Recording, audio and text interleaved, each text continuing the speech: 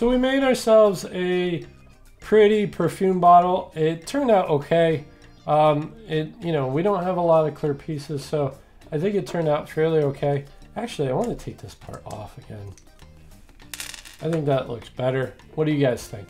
Hopefully you agree that this turned out fairly well, and I hope that you play along with us. Let's put 5 minutes. Let's go and find out how I built this in 5 minutes of time, and then I hope that you play along with us and build a perfume bottle like this one or anything else related to Valentine's Day. Okay, let's go check out how I built this perfume bottle in under 5 minutes of time. Let's go check it out.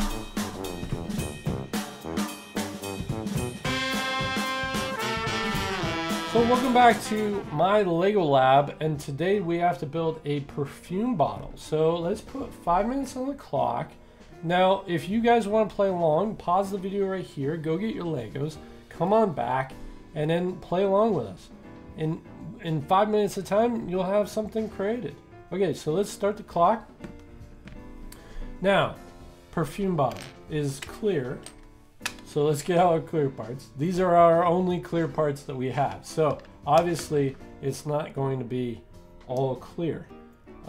If you have more clear parts at home, that would probably be advantageous for you to really try to build something with clear parts instead of opaque parts.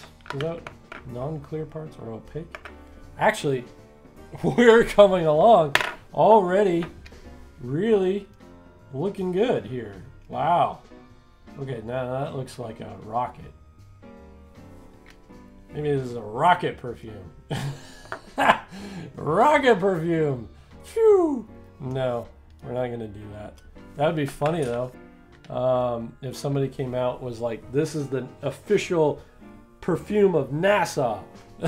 That would be hilarious, I find. Okay, so let's try to keep with the color scheme maybe. And just maybe we just do something like this. Because I like this barrel kind of look to it, right? The sides are definitely curved over. And that to me,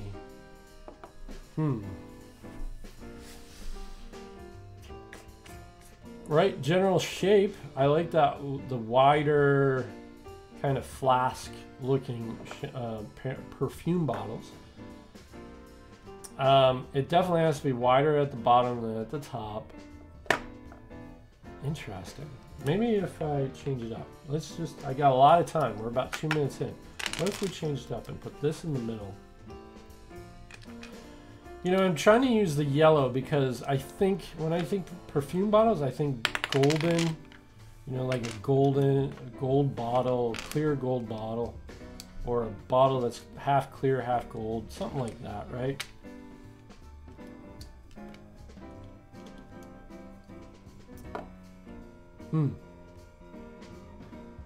That orange is very carroty. Looks like a carrot sitting underneath a perfume bottle. Don't really like that. So let's try something else on the bottom. But I like this overall feel. So far, it looks good. Maybe it's just a black bottom. Yeah, they do that a lot.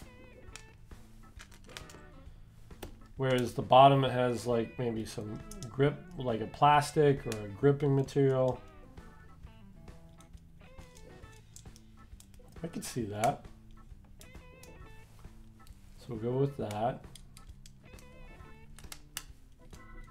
Maybe it's a cheap bottle of perfume and there's just a plastic bottom, right? Maybe that's what it looks like. Maybe that's what it is.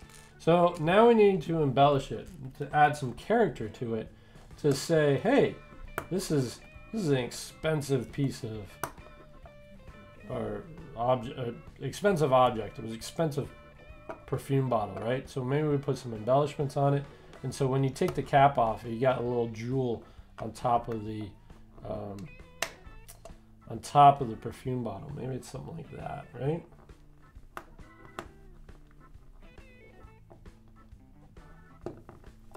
There. That kind of looks more like a like a futuristic pyramid or castle than anything else. But let's take a look at that. I don't like the middle. I liked having the 3 columns.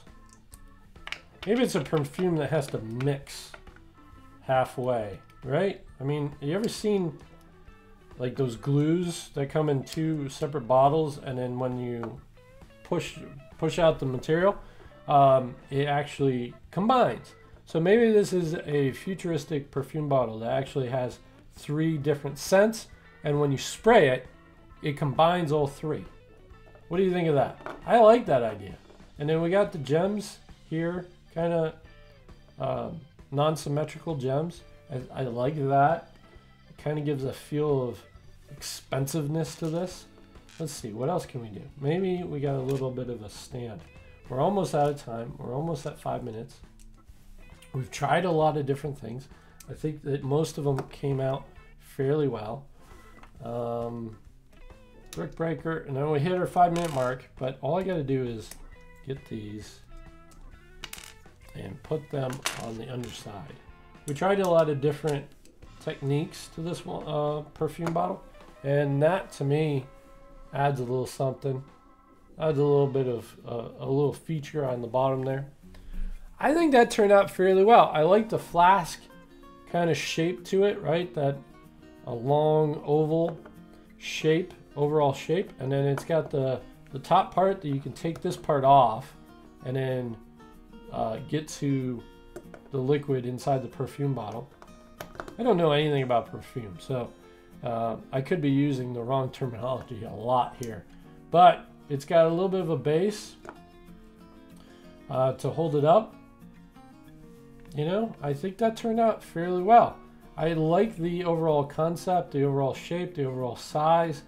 Colors, you know, I wish these columns were clear instead of yellow, but it's what we have. It's what we have in this kit, and sometimes that's what you have to do. You just have to build with what you have and not worry about what you don't have. So I hope that you played along with us. I hope that you were able to create something in our 5 minutes of time. If not, continue on. The time limit is only for me, so not for you. So go ahead and play along a little further and make the best perfume bottle or any Valentine's Day gift that you might have in your head. You know, go ahead and try that instead. So I hope that you played along. Hope that you share your creations with us on our social medias. Now let's talk about what we're going to build next for Valentine's Day. This is all week we're doing Valentine's Day stuff, so let's go check out what and spin the wheel and find out what we're going to build next. Okay, let's go check it out. Well, that was an interesting build. Now we got to spin the wheel full of Valentine's Day items to figure out what we need to build for tomorrow. It's another bonus, so we got to build something out of the 221 pieces that's Valentine's themed. Let's go build it. And make sure you tune in tomorrow to see how I built it. And I'll leave you with this. I want everybody in our community to make something and share something each and every day. That's the whole point of this channel, is to have a community of makers going ahead and making whatever they love to make. I think you'll be happier and more engaged in life if you just go ahead and make something today. Thanks everybody for watching. We'll see you next time. Bye-bye.